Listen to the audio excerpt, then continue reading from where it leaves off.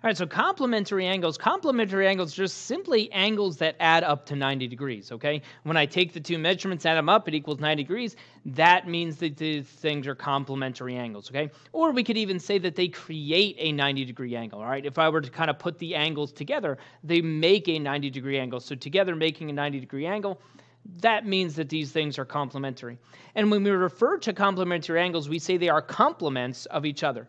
So in other words, if I were to look at this and say A and B, I would ask the question, are A and B complementary angles? Or I could say, is B the complement of A? And so when you look at this, we can determine if A and B are complementary angles simply by adding them up. If I were to take the 47 and add up the 43, they add up to 90 degrees. So yes, these are complementary angles, so I can say that A and B are complementary. So angle A and angle B are examples of complementary angles. I'm just going to abbreviate a little bit.